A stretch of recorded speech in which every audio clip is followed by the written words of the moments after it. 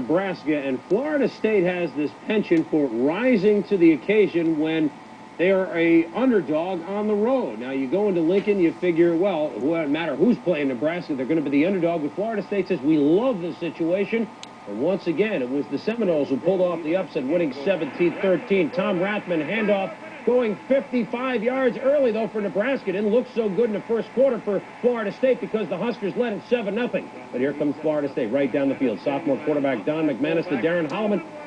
Slant pattern, 15-yard TD. We are tied at 7. Nebraska gambling 4th and 1. The pitch out to Doug DeBoer as the gamble works because the Huskers lead at 13-10 in the second quarter. The big play of the game. The bad snap, Dan Wingard can't even get the punt off. He is snowed under by Florida State. Help setting up a 3-yard run by fullback Cletus Jones. Blast in for the Seminoles, 17-13 lead. Fourth quarter now, Nebraska. Time running out 4th and 6. Dan Turner back to pass.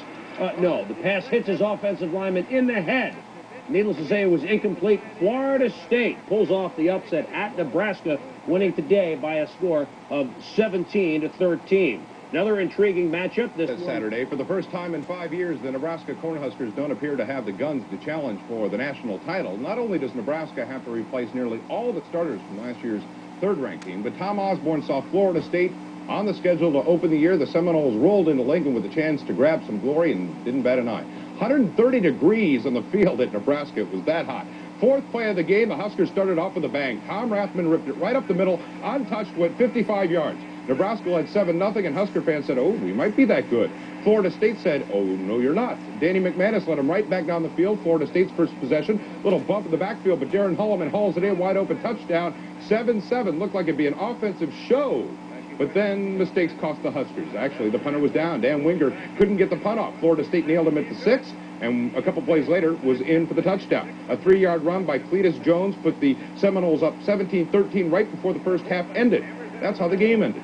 These two offensive powers went into like hibernation in the second half. Nebraska had one last chance on 4th and 6, but quarterback Travis Turner hit the helmet of an offensive lineman with a pass.